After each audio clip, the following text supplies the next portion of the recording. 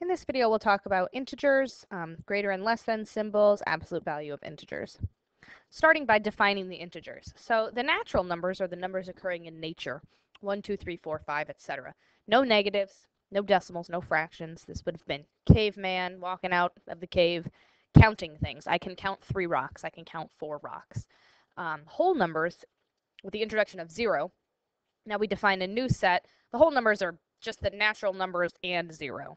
Okay, it's expanded a teeny bit. Then the integers introduces the entire negative side of the number line.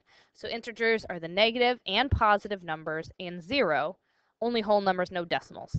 Okay, so negative and positive and 0. A number line is the graph that we use to visualize the integers. I'm sure you've seen number lines before. They can be really helpful when adding and subtracting with numbers. You can count up the number line or down the number line if you're subtracting. And 0 is in the middle, positives to the right, negatives to the left. When we do get into graphing with the x and y axis, it's basically the x-axis, right, with no y-axis going through it. We're going to use the following symbols for comparing two integers. That first symbol means is less than. If you hold your hand up, your thumb and pointer finger, and to create that little V shape, right? If it forms the letter L, it's a less than symbol. If it faces the other direction, that's going to be a greater than symbol. So for example, -7 is less than 9. That's you would read that.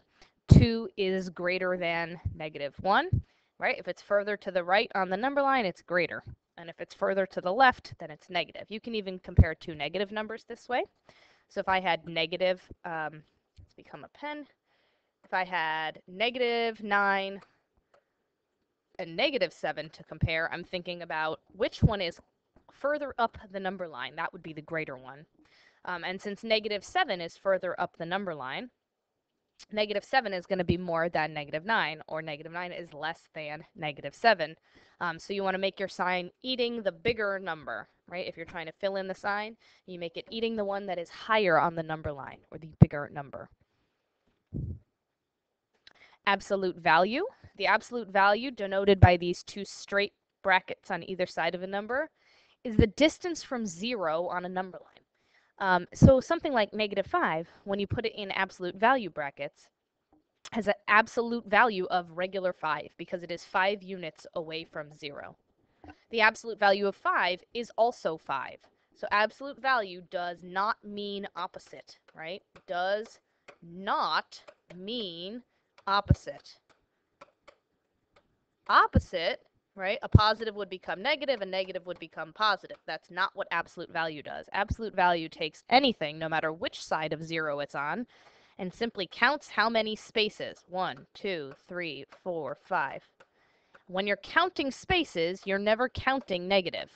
You're counting an absolute number of spaces. And so distance is always positive, so you're basically saying this is 1, 2, 3, 4, 5 units away. So the absolute value of 5 is 5 units. The absolute value of -5 is 1, 2, 3, 4, 5 units away. So the absolute value of -5 is also 5. It's a number of units, and it doesn't have any direction associated with it, so it's always positive. So you might have heard of absolute value, meaning make it positive, always positive, and indeed that's what it is.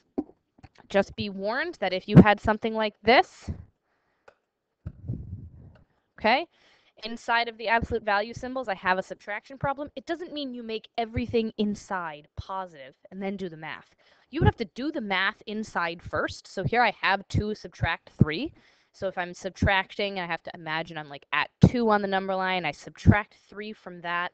Now I'm at -1. If I have -1 inside of these absolute value brackets, then I make it positive at the end. So the result would be +1. If you make it positive at the beginning, this 3 becomes a +3, well, then you're looking at a completely wrong number. So you have to do whatever operations are inside of the absolute value first. Then, when it's all simplified, then it spits out a positive, okay, at the end. So it doesn't mean turn everything inside positive. It means the final result would be positive. Find the absolute value of these numbers. So we have -8 inside of the absolute value brackets is 8 units away from 0. 6 is 6 units away from 0. This is negative the absolute value of 8. So first I imagine the absolute value of 8, which is just 8. And then I'm making it negative. So it's the location of the negative means that the negative gets to stick. And then further practice with greatest common factor and least common multiple. We don't need to go over that in this video. You can check back to the previous videos because you should practice this more as we keep moving forward. That's it.